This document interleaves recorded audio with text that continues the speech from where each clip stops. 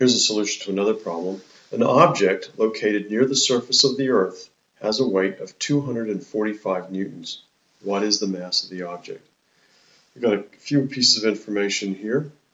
The object is near the surface of the Earth, and the other part is that the weight of the object is 245 newtons.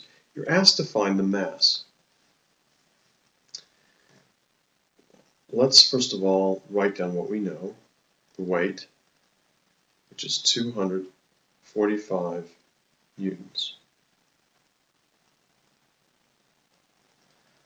The acceleration due to gravity is given to us because it says it's near the surface of the Earth, so that's 9.8 meters per second squared.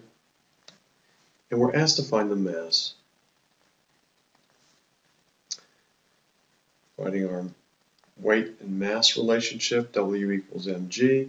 We're after the mass, so we want to get mass by itself, so we have to divide both sides by g. And we get mass equals W divided by g. And substituting for all the values, W being 245 newtons, and g being 9.8 meters per second squared. When we go through the calculation, 245 divided by 9.8, we get 25.